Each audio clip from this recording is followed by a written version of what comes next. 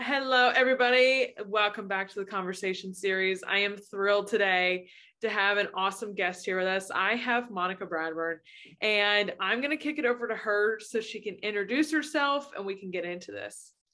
Hi, everyone. I'm Monica, and I work for the MLB and the NHL for the MLB, I'm a live content creator. And then for the NHL, I'm a live social contributor. So I photograph, videograph, and produce content for both MLB and NHL. My birthday would just happen January 5th. So I'm now 26 for the new year. So I'm excited about that. Yeah. And are you a born and raised Michigander? Yes, I love it here. This is my home. So nice. I want to do a little lightning round real quick just to get us started. Just quick answers for you. Sony, Canon, or Nikon? Nikon, but I used Canon first, but I converted to Nikon. Awesome. All right. Action or portrait? Action. Photo or video? Photo. Favorite thing about Michigan? The Great Lakes. Nice. Favorite thing about Alaska? And we'll get into this, but I just want everybody to kind of hear this first. Alaska is the bears. Nice. Sports or wildlife? Oh God. That's like asking me to choose between my children. I don't have any children, but if I did,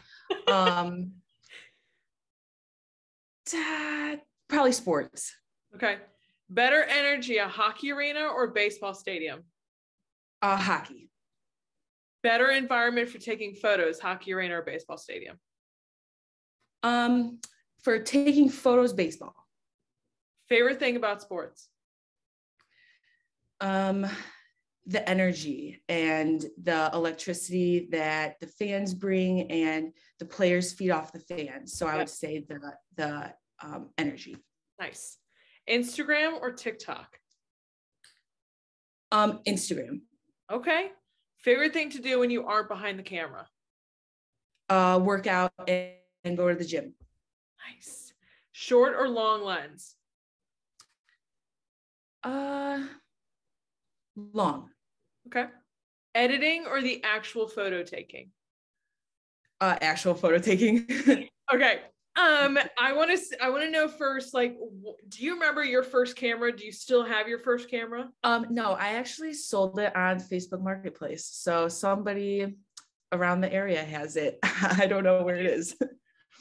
I sold it for $25 though, so pretty good. Wow. But yeah, it was a little green point and shoot camera, Fujifilm. I think it was like Fine Pics. Yeah.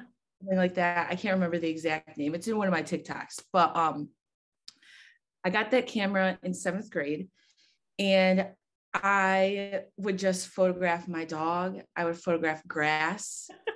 I would photograph the trees. I live near a lake, but we live on the woods side. So there was always a lot of birds and deer and different frogs because there's like a swamp back there. Yeah. So I would just photograph like different animals in the yard. Nothing crazy. And then I went to Catholic school from kindergarten until 8th grade. And going into high school, I didn't know that there was such thing as like a yearbook or newspaper. I didn't really know what that was about because we didn't have that at Catholic school. Going to high school, my freshman year, I was only allowed one elective, and I forget exactly what I did. But once I found out that there was yearbook and newspaper, I was like my sophomore year, I'm like, I'm doing that. So that's kind of where I started and when I got my first camera. Now, hopping right into MLB and NHL, you've been with MLB for a few years now, NHL a few months. What is your kind of sports story? How did you get into sports? Okay, so in college, I joined the newspaper called CM Life, and I went to Central Michigan University. So CM Life was a student-run newspaper. So I started off as a staff photographer. Okay. And I was I was too nervous to go up to the offices my freshman year of college, the first semester. I don't know why, if it was just like, I don't know, I was just like doubting myself. But second semester of freshman year, I decided to go up there, turn in an application, had an interview, got hired to staff. Nice. And they had us shooting all sorts of events. So we would shoot like the polar plunge, more like campus events, different speakers who came to campus. I photographed, I think his name was Damon John from Shark Tank. Okay. Yes. Yes. I know exactly. Yeah. So he came and talked to CMU, and one of the, I'll always remember this because I would always joke around and be like, a billionaire called me cute, because I was up on stage and he was taking a selfie with the crowd. Yeah. And I got like a higher angle of him taking a selfie with the crowd. Nice. And he goes, well, if my selfie doesn't turn out, then at least this cute photographer has a photo. And so I just thought that was really funny. But so I would shoot different events around campus. And also for the newspaper, we would shoot like spot news, which is anything that's unplanned that happens. So that's more like car accidents or like tragedies, stuff that's like unplanned. And that's where I quickly realized that I do not like doing that kind of stuff and working for a newspaper in that aspect. There are good things about working for a newspaper, but you also have to shoot the sad stuff, which I really don't and didn't enjoy. So that's where I also shot sports for the newspaper. And so that's when I was like, okay, I'm going to lean more towards sports than newspaper. So I worked for CM Life for 2.5 years. So I was there second semester, freshman year, sophomore year, and then part of my junior year. And I was a staff photographer, assistant, photo editor, and then photo editor. And then there was no really moving up after photo editor. That's the highest position you could get. So I was looking for different options of what I could do. And at that time, it was summer 2016. I started working for university communications, which is like the PR department. I worked for the school's university photographer. And since it was in the summer, there wasn't like a lot of events to photograph. But CMU had Special Olympics. They were known for doing that. So I got to shoot that. That was so fun.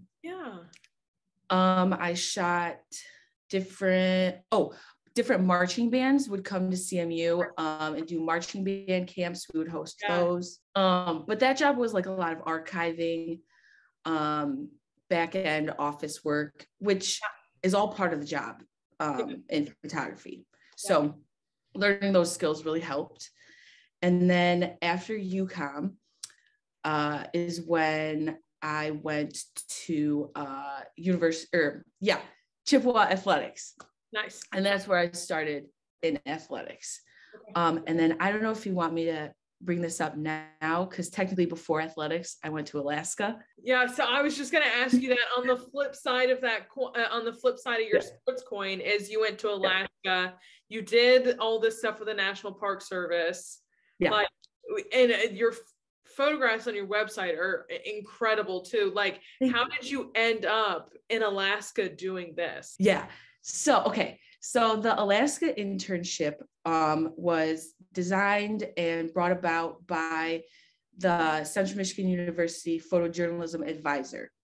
So he loves nature photography, and he started it he was in Alaska, called one of the national parks, and he was in Michigan, called one of the national parks and said, hey, I'm a photographer. I would love to photograph at your park. If you could just give me a place to stay, I would love to do that. And so they had him go to Alaska. He photographed for, I believe it was Denali was his first park. So he was photographing for Denali.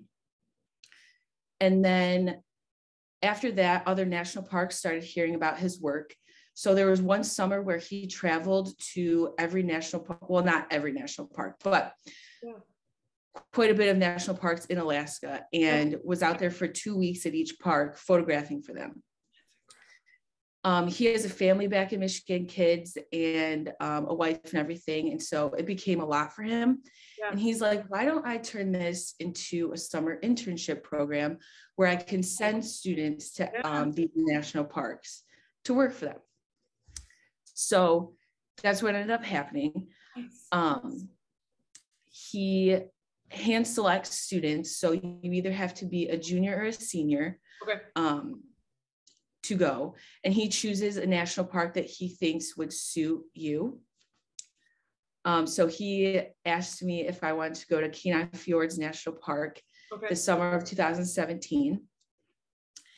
And at first I was like, I wanted to do it, of course, but I had never done anything like that in my life. I've never gone to any place like Alaska. And I don't know if anything could ever really prepare you fully for Alaska. It's absolutely beautiful, absolutely insane. So ended up going to Alaska. I lived in Seward. And so Kenai Fjords National Park is in Seward, Alaska. And so that's where I was based. Part of it was I also worked for the Ocean Alaska Science and Learning Center. Yes. And so the Ocean Alaska Science and Learning Center covers every national park that's like on the coast. So anything that involves the ocean is what they do. Got it. And so one of the projects that they were working on was this project called Changing Tides. And Changing Tides is a project between coastal brown bears and intertidal invertebrates, and how much the bears utilize the intertidal invertebrates. So intertidal invertebrates include clams, mussels, and barnacles. And they were worried that if there was like another oil spill or the intertidal invertebrates were to die off, what does that mean for the bears? But so the project, there was two parts. Bear captures and bear observations. So bear observations was, like I just said, we were out in the sedge meadows. The researcher, her name was Joy. She was doing different observations on the bears. She had a stopwatch where she would count, well, I'm not exactly sure what the stopwatch did, but she was like tracking something, but she would count how many times like the bear would chew. She would do different observations of where they would travel and this type of stuff. But I was there photographing what she was doing. So I would get wide shots of her looking through the telescope, watching the bears. I would get up close of just like her eye up to the, I don't know what it's called. The telescope? Yeah, but the little eyepiece. The eyepiece. There you go. Okay. I got there. I would get photos of just detail shots of like her stopwatch and her pen and the notepad. So that's the observations. And for the observations, we lived out in the sedge meadows. In one of my TikToks, you can see like our tents are just in the middle of nowhere, and there's like bears fighting in the corner. So we were out there, and if we had to go to the bathroom, like we would go in a bucket. It was like I'd never done anything like that before, but it was amazing. And then the second part was bear captures. And so this is where the researchers would go up into a helicopter. They would dart the bear. It would take about 2 minutes for the bear to be fully under. And then we'd go up to it. They would do the different tests, and I would just photograph and videograph that whole process. Got it. So it was crazy. Yeah, I have Alaska's on my places that I'm dying to visit. But I've seen so many different videos and photographs of just the brown bears and all the salmon and everything. And I'm just like, I'm dying to go. But it's an incredible project that you got to work on and go. It's just like as a part of an internship with your college. I mean, that's one of the first that I've ever heard that does something like that. Yeah. And I always call it my study abroad experience, because a lot of college kids will go to different countries and study abroad. And I just feel like going to Alaska, I basically studied abroad, because I knew no one. It took 2 planes to come back here. If my parents wanted to see me, like I was miles away. So that was my little study abroad. Coming back onto the sports side, yeah. One of the ways that I found you was on TikTok, and you stick a GoPro on the top of your camera, and at the same time you're taking photographs, you have your GoPro going. How did you come up with that concept? Because I've truly never seen somebody else put that together to kind of show everybody their work and what it kind of looks like. It actually started in college. That same professor who sent me to Alaska, one of our final assignments in college was we had to make a personal vision video. Okay. And so that personal vision video was supposed to sell you to a job.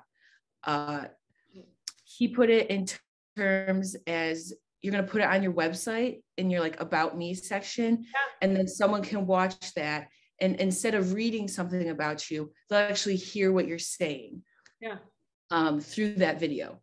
Yeah. So he said, you can do whatever you want, but you just have to be talking about you and your passion and what you want to do. And he gave us full creative freedom.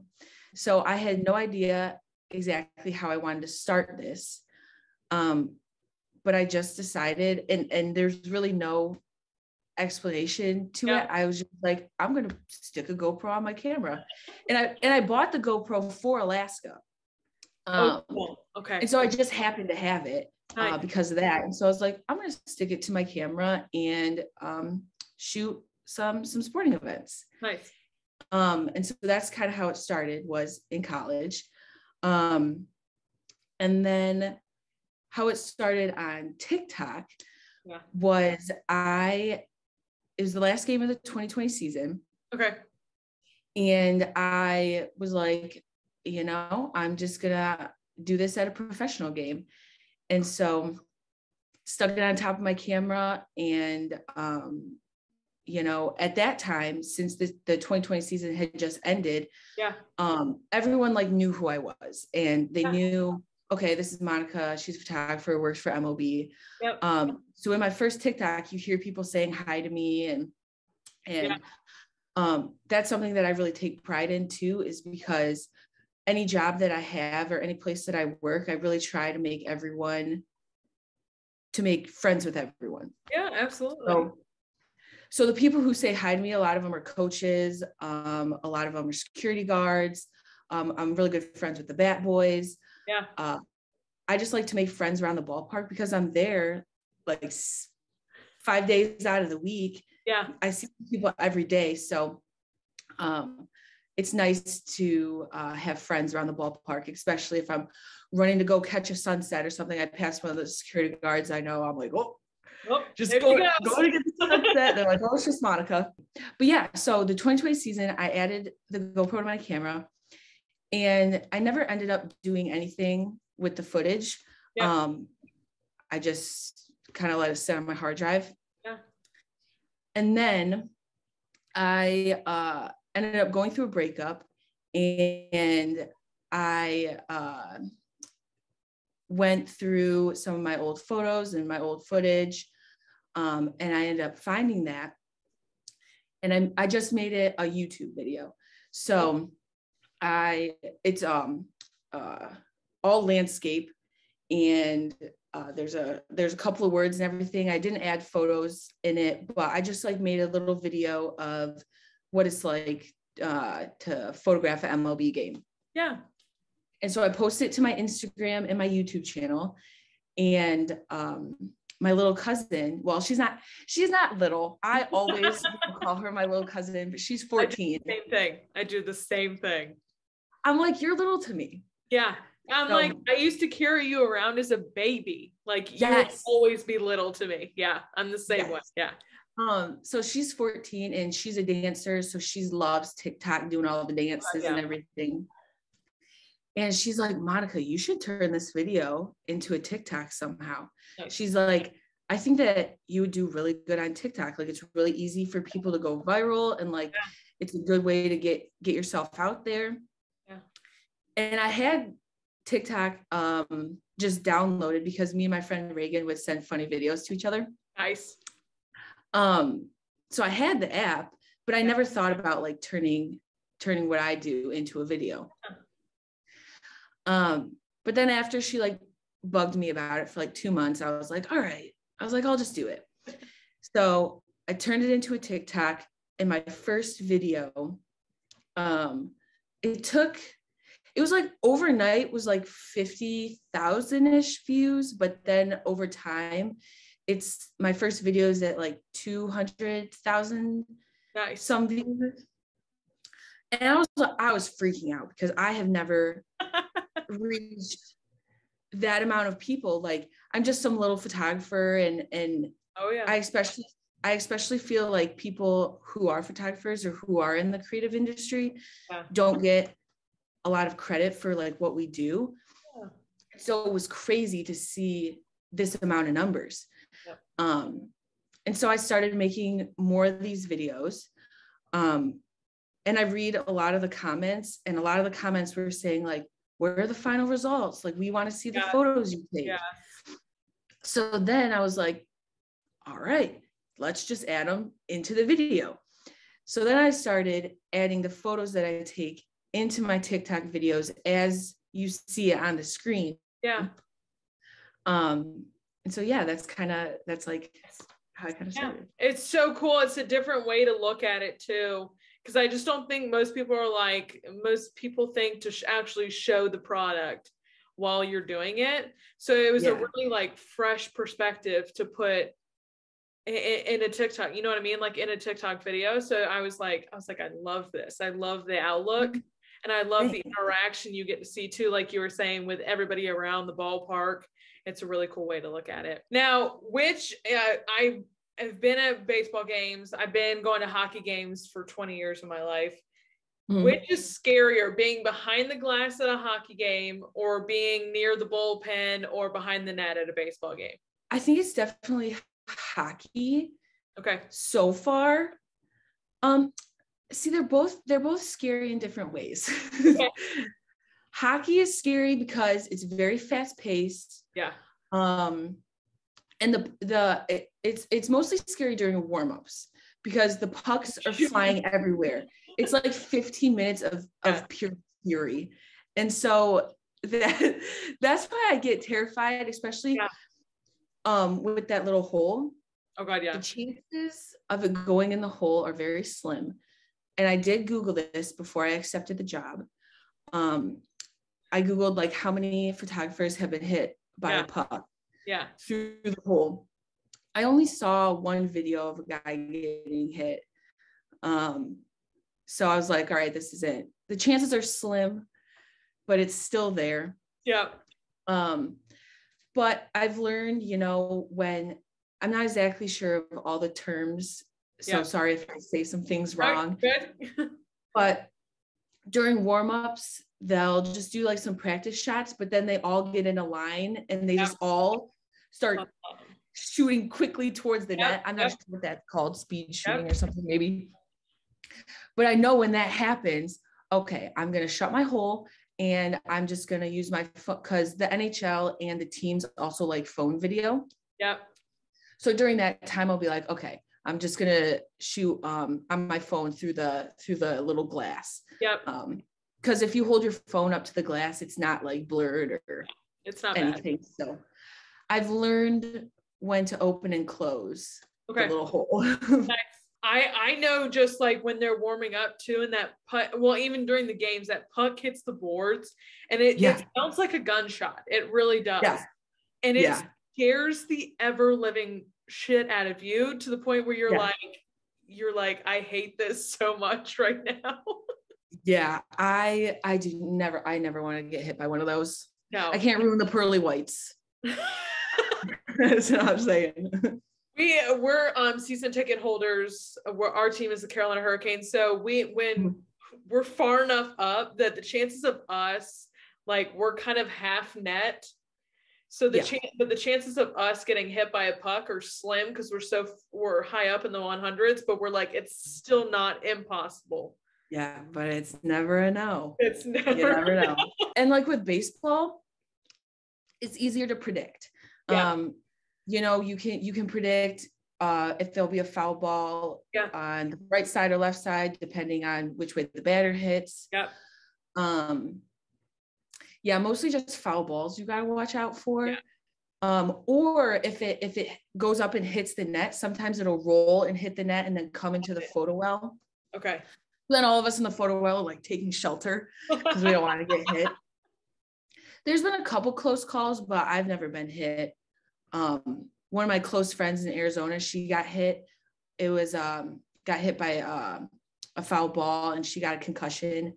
So yeah, it's like pretty dangerous, but just being aware of your surroundings. And personally, I don't think the shot is worth it.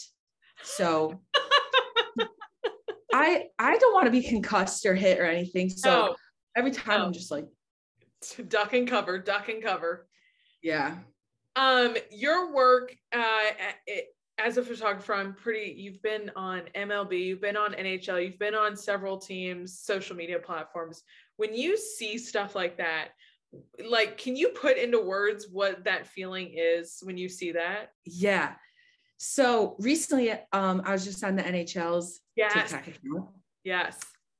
And I know they have like 1.6 million followers. Yeah. Which doesn't necessarily mean that 1.6 million will see the video. Yes. But I saw it. I was like, that's Monica. I know that's Monica. You can tell from the opes and the gasps. Yes. I don't know. My bosses at the NHL, they reached out to me. I actually got a text and I usually wear my Fitbit watch. And so my text will come up on my watch, but it's only part of the text. So it doesn't fully say what they're saying. So I was looking at my watch, I got a text and it's like, hey, Monica, your TikTok or your hockey TikTok came up on my For You page. And like, that was it. And I was like, oh God, I'm in trouble. I just always think of the worst, or I'm like, oh God, I'm going to get in trouble for this. But then opened up my phone and it was like, hey, Monica, your TikTok came up on my For You page. We were wondering, or we loved it. And we were wondering if you'd be interested in making one for the NHL account. And I was freaking out. I was like, I called my mom into my room. I was like, Mom, you'll never believe this. So she was like, oh, that's crazy. And so that game was the New Year's Eve game that I shot. Yeah. And it was pretty good. It was a pretty good game. Yeah. The Wings only had one goal, and then the Capitals. Yeah. I know I'm going to pronounce his last name wrong. I already know it, but I think it's pronounced Ovechkin. Ovechkin. You're close. Ovechkin. Okay. So you got me. Ovechkin. He scored that game. He scored the most power play goals in all of NHL history. Yeah. I was like, this is going to be it. This is going to be great for the TikTok. And I mean, great for him too. So that's the one that they ended up using. And yeah, I guess to put into words, I just can't. I can't even put into words like the 55,000 followers that I have. Like, I never thought that I would see anything like I'm so thankful for that. I never thought I would see anything like that, or that people would even care about it. Yeah. My hope is that people come to the TikToks for the MLB, the NHL, or the players, but they stay for me. That's what there you go. That's what I hope. Yeah. Absolutely. And I think you've done a great job at showing both. You show the Yeah. sports side, but then you recently just went through your kind of whole story in parts. Yeah. And you just continue to bring yourself to your platform as well, along with sports. So I think you've done an incredible job of doing that. I think you've created such a fun platform to follow, especially as a sports fan who loves to see that kind of look. It's a fun platform to follow. Thanks. And yeah, a lot of people are like, how, like her energy. Oh gosh. Someone commented on one of my TikToks and said that my personality is like a drunk person all the time or something. And that I'm just like, I just say crazy things. But part of that, I having a puck or a baseball come flying at you and see what happens. Right. Part of that is true, but so I live an hour away from Detroit. So anytime I go in to shoot a game, I drive. Okay. And driving long distances makes me very tired. And so I always drink an energy drink on the way to the ballpark. Got it. So then once I get to the ballpark, I'm all hyped up. And so that's part of the reason why I'm also so crazy in my TikToks is because I'm very caffeined up. Oh God, yeah. Do you have a favorite memory as being a sports photographer? This was the 2020 season during spring training. One of the players hit a foul ball into the dugout. Okay. And this was, I forget who they were playing, but it was the Diamondbacks and they played somebody else. Okay. And I had just worked for the Diamondbacks. So a lot of the players remembered me from when I worked there. Yeah. So I was in the photo well on the Diamondback side, and one of the players hit a foul ball into the dugout. And Ildemaro Vargas got the foul ball, came up, gave it to me, and goes, "For you." And I was like, "Thanks." Thanks. So I just set it to the side, and I just love like the little goofy moments like that. And sometimes I'm lucky enough to like catch them on my GoPro. Yeah. Just like the one that this is like the one that went crazy viral. It has like 1.4 million views. Yeah. One of the players on the Boston Red Sox, they were talking to me about anime and like my tattoo, and we started talking about Alaska and like that kind of stuff. And I just think it's fun to be able to talk to them and get to know their personalities, because when I do that, then I can like see how they like act on the field, if that makes sense. Yeah. So like in Tigers, for the Detroit Tigers, Jonathan Scope and Miggy, they're like the best of friends. Yeah. And so I know that whenever they're together, they're going to be up to some shenanigans. They're doing something funny. Yeah. So I'm always photographing them. I'm always photographing Miggy because he's wild and just has the best personality. Yes. I also think that one of my favorite memories, I love there's one that I remember of yours that they were coming up from the locker room onto the field, and they were like, Monica, take our picture as they were coming out. Yes. I was like, that's some baseball player stuff right there. Yeah, a lot of them will post for me, or they'll ask to get pictures with their friends. And part of that is because my photos go directly to them. Yep. So after the game, they can download that photo and like post it right away or whatever. They know that I work. I mean, I don't work for them. I work for the MLB, but part of it is working for them. They get my content. So that's a lot of the time while they'll be like, "Hey, Monica, take my photo of this," or "Can you do this?" is because they know that they'll get it. Yeah. But I did think of this is probably my top favorite moment ever. Okay. It was again in spring training in Arizona. Okay. And I was photographing the Dodgers. Okay. And I forget who they were playing, but one of their pitchers, I think it was first time pitching for the Dodgers. Okay. Either just got traded, or got it. I forget exactly, but there was a specific request to make sure that I get warm-up photos of this pitcher. Okay. It was David Price, I believe. That sounds about right. Okay. I know his last name was Price. Pretty sure first name David. So at spring training, this was before COVID, so yeah, all the Dodgers fans were there. It was like a sea of blue. And during spring training, they're allowed to watch the players warm up, like in the warm up facilities before they head to the field. Okay. So there's this tunnel of fans that the players have to walk through to get to like the practice field. Yep. So I started to see the pitchers walk through that tunnel. So I saw like Walker Buehler, and like all the other pitchers start walking through. So I'm like, oh, okay. I was like, Price should be walking with them. So I'm like looking around, like I don't see him or anything. And as the players are walking through this tunnel of fans, everyone's just screaming, cheering. They're so happy, so excited to see their favorite players. They're asking for them to like sign balls and bats and all that kind of stuff. Yep. And I had to get to where the players are. I had to walk through that tunnel too. And like, who am I? Like, I'm just some photographer girl. I'm like, this is so awkward to walk through this crowd of fans. So I'm like waiting for all the pictures to go through, and because also fans were taking photos of them, and I didn't want to be in the background of their shots. Like that's one of my, and I know I'm probably in the background of a million shots, but that's like my worst fear is like I'm in the background like looking dumb or something.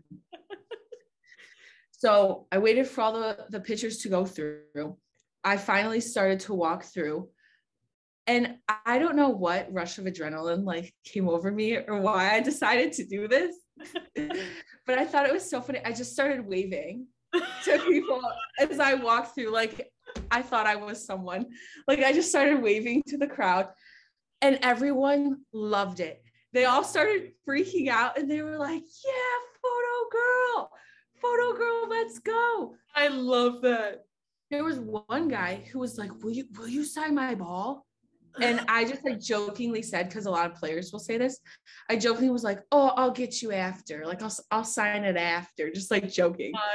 I don't know if that was just like my way to cope through the awkwardness, but it was so funny. And I know some Dodger fan out there has a video of me waving to the crowd. I don't know where it is, but the other funny / awkward part of this story is I went over there, and in my brain, I should have known this, but it just escaped me. I went over there, and all the pitchers were warming up, but he was the starting pitcher. So of course he wouldn't come out until right before the game starts. So I walked through that tunnel for nothing because he wasn't even over there.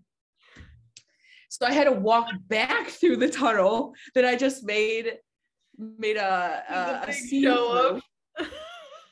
So I walked back through the tunnel, and then this older man asked me if I would sign his grandkids' baseball. And I literally looked at, I was like, you want me to sign his ball? And he's like, yes, please, like, please sign his ball. So there's some kid out there who has baseball with my signature on it. I love it.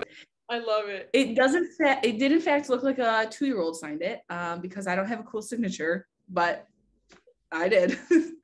I love that. That's hysterical. And like, that would be what you'd have to do if you go through that tunnel. You just got to make the most of it and act like you're the hottest shit there. And you're like, yep, I'm here. Thank you so much. This is all for me kind of situation.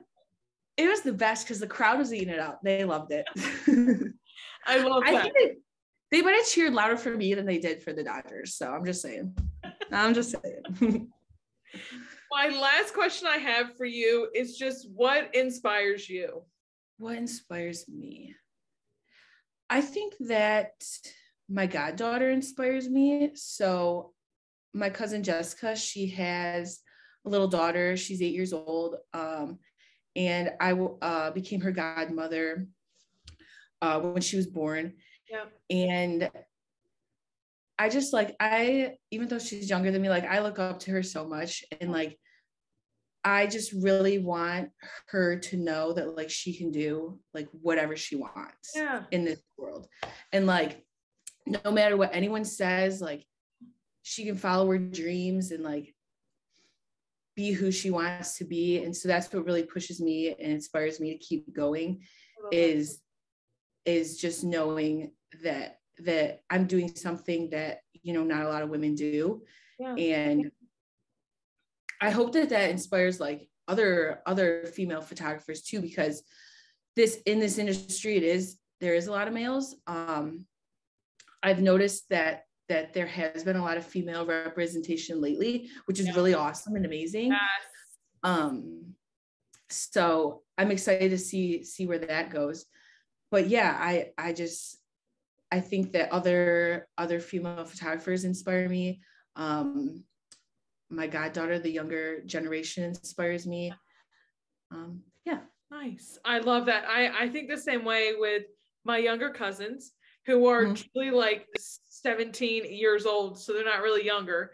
But I feel the same way. Like I try to make every experience whenever we're together, I try to have as much fun with them and just do stuff with them, take them places, because I want them to know, like, if you work hard, if you do what you can do whatever you want to do. The world is so open right now for people to follow their passions, whether it's on TikTok, whether it's on YouTube, whatever it may be. You can chase whatever passion you really hold true. There's so many open doors right now for people to walk through and really do what they want to. So I could not agree with you more on that one. Yeah. And people need to know to not let somebody tell you that you can't do something. Yes. And I think the best person to say it was Harry Styles, when he said, nobody can tell you. I forget. Okay, this is gonna be. Darn it! I messed it up. I knew that I was gonna mess it up too. I think I know what you're talking about, but at the same time, I don't even know if I can repeat it verbatim. I'm pretty okay. Nobody. If you're this is it. Okay. Harry Styles said, "If you're happy doing what you're doing, then nobody can tell you that you're unsuccessful." There you go. That was it. Father Harry. Quote. It's such a good quote. I have a follow-up question for you real quick, because you just kind of mentioned it. Being a female kind of in the sports world, there are more females coming in the sports world, which is incredible. And being a sports fan, I'm like, yes, let's go, more female representation. What has kind of your experience been like? You've gotten a taste of baseball, you've gotten a taste of hockey, two very different environments, but what is your kind of feel for females being in the sports industry right now? Personally, I haven't really had any struggles. I know that some organizations may be different, but every single organization that I've ever worked for in sports has always treated me with respect and you know, the same that they would treat a male. So I mean, for me, it's been really good. I haven't had any struggles or anything. And I've had a lot of support too from my male coworkers. Nice. The MLB Cup 4, they did a feature on all of the female LCCs that work for the MLB. Very cool. There was the Tigers. This was during Women's History Month. They also did the Tigers. They did a feature on female photographers and creators during Women's History Month. And so I think a lot of people are really accepting of that. So, I mean, for me, it's been great. I love it. And I really haven't had any struggles. And I hope that other people feel that way as well. I love that. Like I said beforehand, I love that more and more opportunities are becoming available for female. And like it's becoming like a basic thing. Like, yes, women love sports too. Women can be a part of sports organizations and understand as well. So I love the opportunities that are becoming open for women in the sports industry. It's like a massive, like, yes, stand up and cheer kind of situation. Yeah, it's awesome. Yeah, awesome. Monica, thank you so much for coming on and being a guest. I loved getting to hear all of this with you, and I appreciate you coming on. And I can't wait. I can't wait to see more of your TikToks. And if you do not follow Monica on social media, all of her socials will be linked down below. You can go follow her TikTok and her Instagram. And as always, I will see you guys back here next time. Bye, y'all. Yeah, thank you so much for having me.